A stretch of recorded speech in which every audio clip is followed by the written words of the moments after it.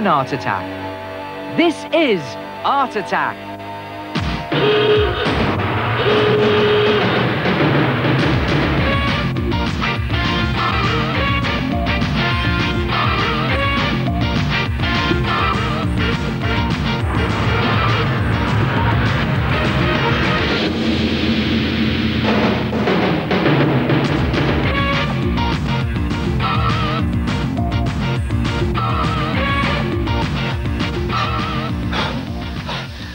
Hello there. Welcome to Art Attack. How'd you turn yourself into a super fit human being in less than 5 minutes? Well, for a start, you don't need this. Let's see. Oh, you don't need this. What you need is this. A large sheet of paper or card and a strip of paper big enough to go round the front of your head. And you need to just twist these little end bits there. And this is a real good way of measuring the front of your head. Now what I'm going to do is take a pencil and draw a rough oval there, just using a strip of paper that I've just used to measure my head as a guide. It doesn't have to be accurate at this stage. That should do. And then you cut it out. And when you've cut it out, try it on for size. And if it fits, start bodybuilding. Right, now what sort of body do I really want? Thick neck. Now I think I need a muscle. I think I have 2 muscles actually. In fact, let's go over the top with muscles. Now when you're drawing muscles, I think it's just a case of drawing a big pile of balloons on your arm. There's an arm there. Another arm with a hand on it. And let's see, bodybuilder's chest that I've worked up on the barbells I had over there. I don't think. And then let's put some trunks on down here. Now, I don't know why, but to me, these bodybuilding supermen always seem to have trunks on that are far too small. So there you go. And now, the old super strong legs, the muscles bulging, knee, there it is, down the bottom, muscle on the back of the leg. And now, for the feet, 1, 2, 3, 4 toes, and a big one on the inside. And 1, 2, 3, 4 toes. Good tip to remember, big one on the inside. And there's your feet. And when you've done it, see if it fits.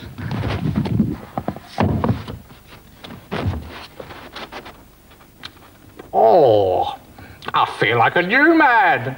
What do you think? Yes, very nice. But so is this. Colour it in, cut it out, stick it to some backing card, cut a semicircle for your neck, a hole for your hand. It all adds to the effect. And what about this? Cut out a picture of a body from a magazine, cut off the head, stick it to some card. Yes, I think this is the body for me. So there you are. In less than 5 minutes, you can give yourself a brand new body. Of course, sometimes it can go hideously wrong. Oh.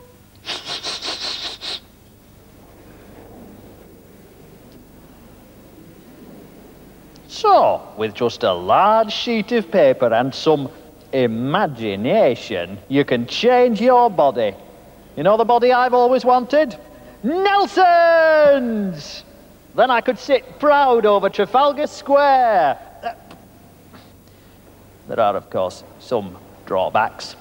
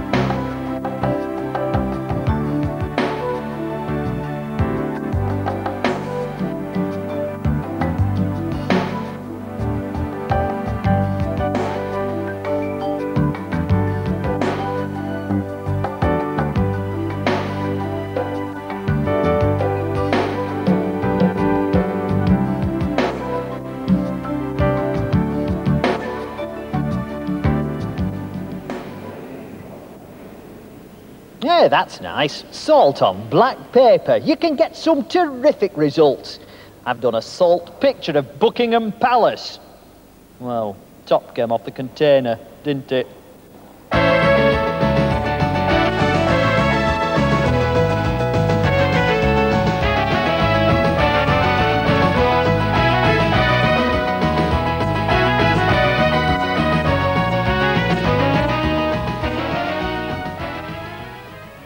I think one of the easiest and most effective ways of drawing a picture is using scribble. I mean, let's face it, we can all scribble. Take a black felt tip pen and just scribble all over your sheet of paper like this, and just go right back to the beginning there. Then take a coloured felt tip pen and just draw in, well, anything you like really. I'm going to do like a crazy zigzag design here. One just up at the top there, I think. And then take a different coloured felt tip pen and I'm going to colour in one of these blocks here. That's it. And slowly, bit by bit, fill in all the blocks. And I think that's a very effective graphic design. Another way to do a scribble picture is to take a pencil and do a very rough pencil drawing. I'm going to do a pair of scissors here. That's it. And I think I'll do the Art Attack pencil. That's it, just very rough drawing. And then colour it in using a felt tip pen. I'm going to use grey here. Just go all the way down with your scribble. You don't have to be neat, as long as you just keep it to the boundaries of the pencil marks. A bit of blue for the handle thing, that's bright blue. Going all the way around, scribbling. And that one. Again, you don't have to be neat. For the Art Attack pencil, I think we'll choose red for the tip. I like a fleshy colour there. And come all the way down, again, not being neat. And this is a technique a lot of graphic designers use in advertising. And when the felt tip is dry, the good bit, take a rubber and just rub out all the pencil marks. That is, and then you are left with a very wobbly, shaky scribble picture. Look at that. And with a bit of practice, you can actually do a scribble picture without doing any pencil lines. Just watch this. Let's see. I think I'll take black to start with. Right, there we go.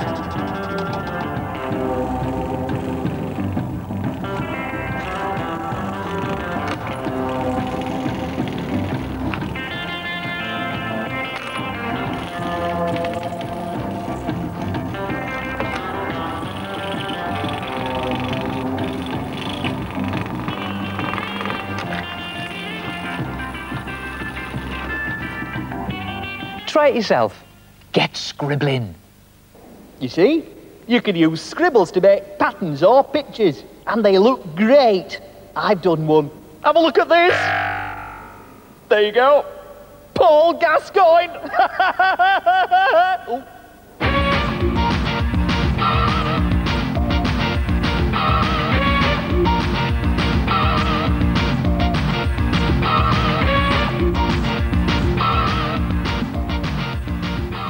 Hello, my name's James. And my name's Tony. This is our bird. It's an eagle. We made it to look like it's just coming into land. It's made out of gum strip and wire. Hi, I'm Lawrence Jennings. And I'm Simon Hillman. And this is our hawk in flight. Well, actually, it's coming to land. As you can see, the wings are gliding back. And we made it with gum strip and wire.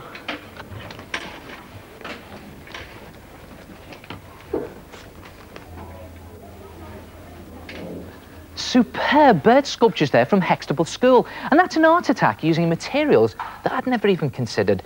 Brown paper parcel tape. You know, the type that you have to lick on the back and it tastes absolutely awful.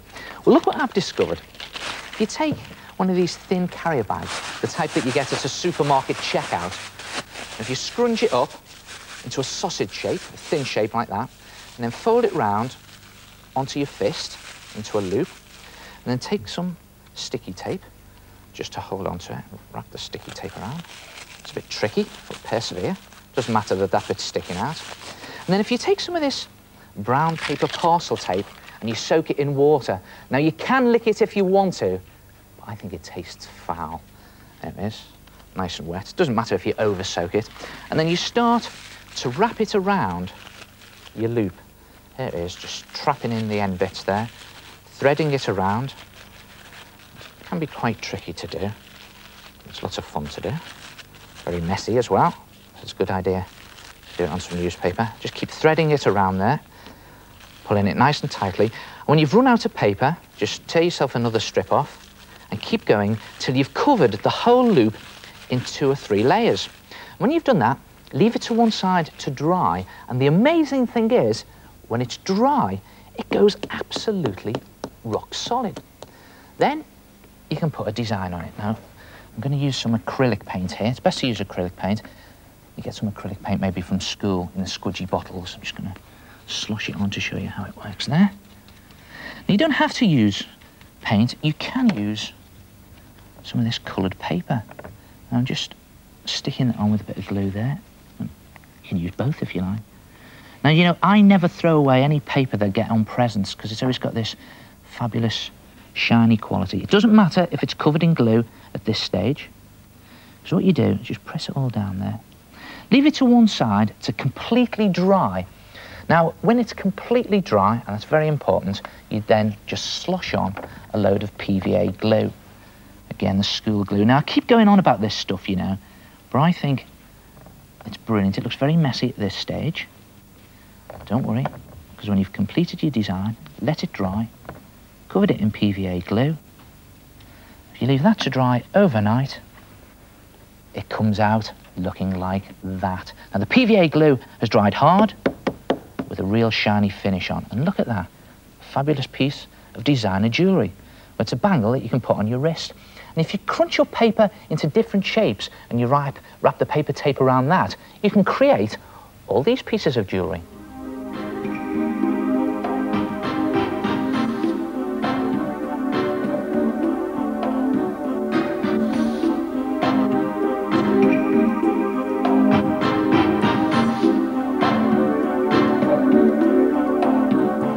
And they were all done with less than £1 worth of brown paper parcel tape that I bought from a stationery shop.